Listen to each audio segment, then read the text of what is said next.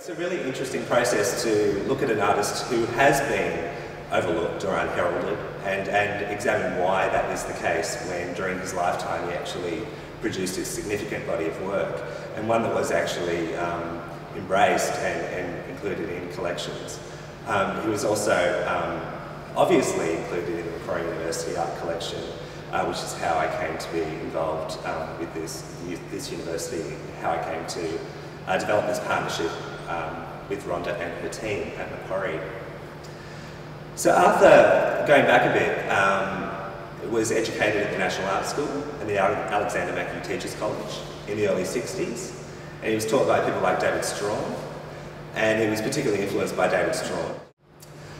And so after he left art school, he taught for a number of years in Sydney high schools, and then in 1975 he quit teaching full-time because he was awarded a residency at the Cité in Paris, where he spent a year. And it was here where he actually really did have a bit of a watershed moment in the mid-70s, where he produced a lot of very significant work and a lot of collages, which were easy to transport because he was working on a much smaller scale than he usually did. And he sent them back to Sydney for exhibition at Holdsworth Galleries in 1976. And so what happened with that exhibition at Holdsworth Galleries in '76 was that Arthur actually was pretty much announced to the Sydney art scene in Sydney. The works that he showed were called Survival and Decay series, and many of those works are exhibited here today.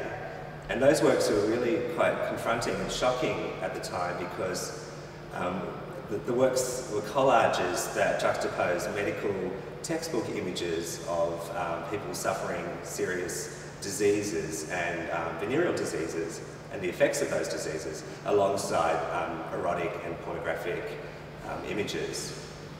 And so he was interested in the human condition, and he was interested in sex and death and all of those kind of big picture issues that animate our existence.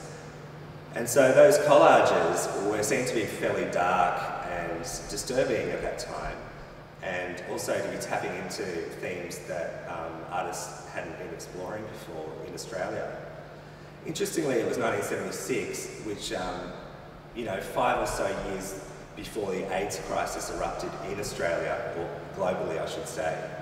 And so when that did erupt, Arthur McIntyre was very interested in how his early works in the 70s kind of preempted the AIDS crisis, and it preempted that panic and that hysteria that was associated with sexuality in the 80s and beyond. So later on, in the 80s and 90s, he actually started examining sexuality in the context of the age of AIDS. So his work was starting to address it directly. And so we have here exhibited amongst these early collages, much later collages which actually speak to the AIDS crisis. This body of work behind me actually was produced in 1987 for a very important exhibition called The Riddle of the Tombs at Holdsworth Contemporary Galleries in Woollahra. And this work is actually referencing the discovery in South Australia in the 80s of a grave that had been excavated, and inside that grave were two embracing skeletons. And so it was unknown how they came to be buried together and why they were embracing, but there was the implication that they had been buried alive and that they had died together, holding, embracing each other. And so for Arthur, this was a really powerful metaphor for the way that, for countering a lot of the panic, hysteria, and bigotry associated with people's reactions to AIDS. He was more interested in a compassionate approach, but also one that was still very, very dark. And so he's referencing, the mass plagues, all the skull imagery is also very cubist and referencing Picasso's skulls, which were a direct response to World War II. So I think it's and I've tried to also install the work in the same way that Arthur installed the work at Holdsworth Galleries in the 80s. So this is a particularly important work that really anchors the exhibition here at Macquarie University Art Gallery. And on one side of the gallery, you've got all the key collages throughout Arthur's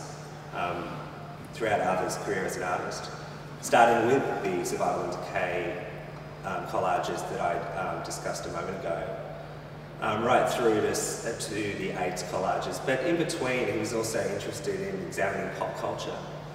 Like artists Richard Larder or Mike Brown, he was very interested in popular culture icons like Marilyn Monroe.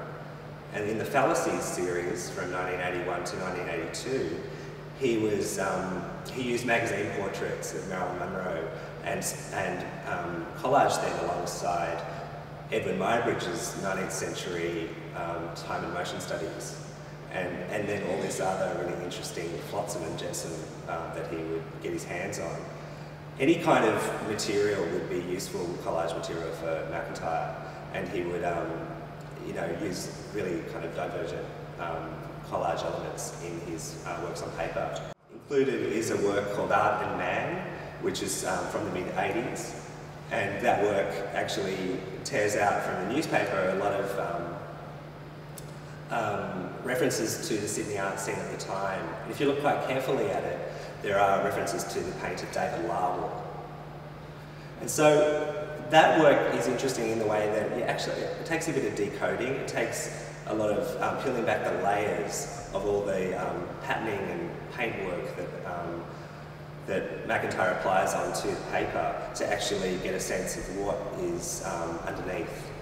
So all of the newspaper print and that you can actually read if you study the work closely reveals various narratives and various ideas and commentary from the time. In contrast to the collages, we've got another preoccupation of Arthur McIntyre's running throughout this exhibition at Macquarie, and that is his fascination with the human head. This whole side of the gallery here comprised a selection of his head studies,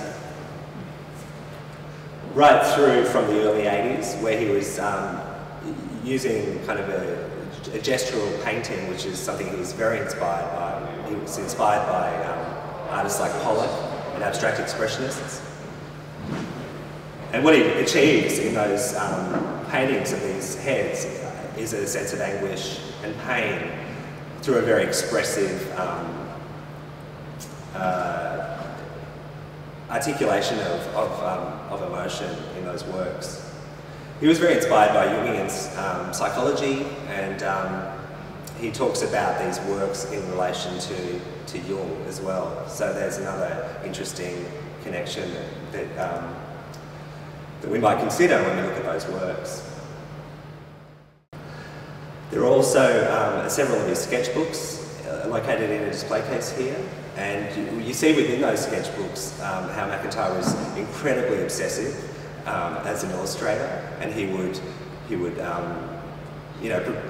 just work all these different variations of a single theme obsessively throughout an entire sketchbook. So you'll notice that the works up this end of the gallery are quite monochromatic, that he's primarily using oil stick, and that there's a very kind of black and white quality to all of the works. Up the other end of the gallery, we've got some works called Solarium and Spring Pain, which I've placed at the opposite end of the gallery to suggest the kind of that very strong dichotomy between the monochromatic works that he produced and very colourful and very bright and beautiful works that he produced in the late 80s and early 90s.